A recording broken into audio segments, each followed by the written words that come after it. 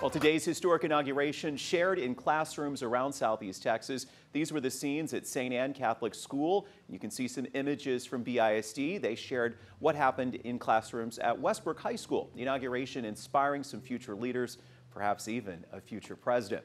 And these kids were not alone. Students and staff alike gathered to watch the events on TVs at the Lamar University Student Center and at the Rec Center. 12 News reporter James Grant talked with them about their hopes and their dreams for the next 4 years.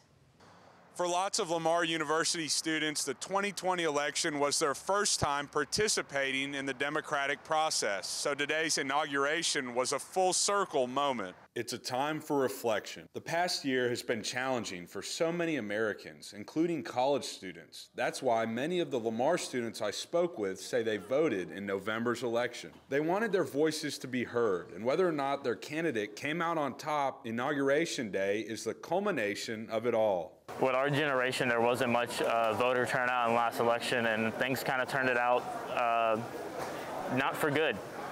So hopefully this time things will turn around a little bit further better. Chris Harmon is a senior. He voted for the first time on November 3rd and says instead of voting along party lines, he prefers to vote for the person he feels is right to lead the country. Another student and first-time voter, Jonah Romero, wanted to have a say in who runs our country the next 4 years. It made me feel like a part of something. Like, I'm like a factor in the decision of, who's going to run our country like that, and that's a big deal to me. Ayanna Robinson says 2020 compelled her to get involved in the process. I feel like it was an honor at that time that it was my first time that my vote can make a change for the world and for the better. One student talking about how we need more love and unity in our country put it perfectly, saying we need to treat every day like it's Thanksgiving.